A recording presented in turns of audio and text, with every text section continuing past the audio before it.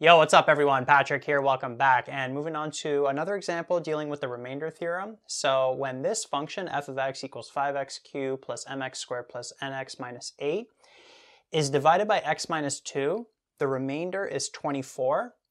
When it's divided by x plus 1, the remainder is negative 18. And we got to find this m and that n, those coefficients right there.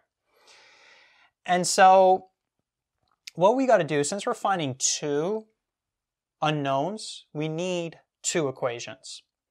And so notice that if f of x is divided by x minus 2, the remainder is 24. And so with the remainder theorem, what we can say here is that f of 2 is equal to 24. From that statement, we know this holds with the remainder theorem. Right? F of that k value, which is positive 2, you switch the signs. And then we're also told that if f of x is divided by x plus 1, the remainder is negative 18. Well, from this statement, we know f of negative 1 has to equal negative 18.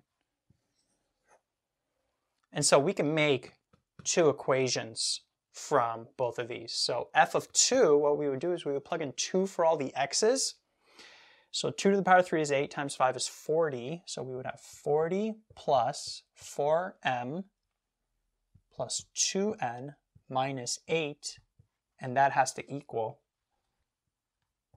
24. So this, I made that equation right there. And then this here, we would plug in negative 1 for all of the x's. So negative 1 to the power 3 is negative 1 times 5 is negative 5.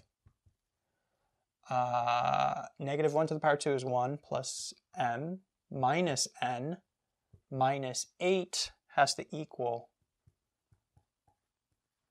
negative 18, like that. So I took this and made that equation right there. Right, so we're going to simplify these equations, but the point is now that we have two equations, we could solve for those two unknowns using substitution or elimination. I'm going to use probably substitution, just because these m and n's are by themselves over here. So I'm first going to simplify this. So what I'm going to do is I'm going to take this, I'm going to rewrite it here. So I'm going to have 4m plus 2n. I'm going to keep these on the left side, and then I'm going to bring the 40 over and then the negative 8 over. So negative 8 goes over, positive 8, that would be 32 minus 40 would give us negative 8. Like that. Yeah, that's all good. And we could simplify this further. We could actually divide everything by 2, which I recommend doing. Right, so that first equation ends up being this. Now this second equation, I'm going to keep the m and the n on the left side, bring the negative 8 over. Negative 18 plus 8 is negative 10, plus 5 gives us negative 5. So that's the other equation.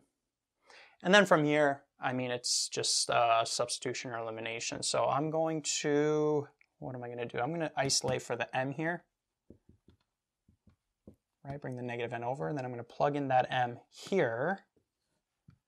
So I'll have 2n minus 5 plus n equals negative 4. By the way, you might go in a whole different order here. As long as you get the same m and n values at the end, that's really what matters.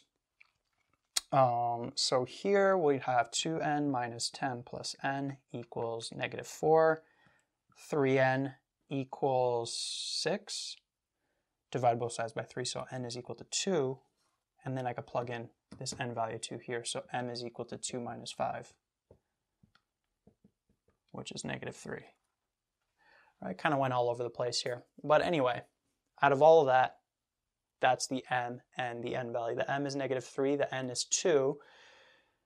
That's what would make everything hold here. And you can actually test it. So you can, if we know that this is what it is, these constants, so we know the function is going to be 5x to the 3 minus 3x squared plus 2x minus 8, right? If I plug in this m and this n over there. So you could take this function now And you could check if those original statements hold. So we said that f of 2 has to equal 24, so you plug in 2 for all the x's, you should get 24.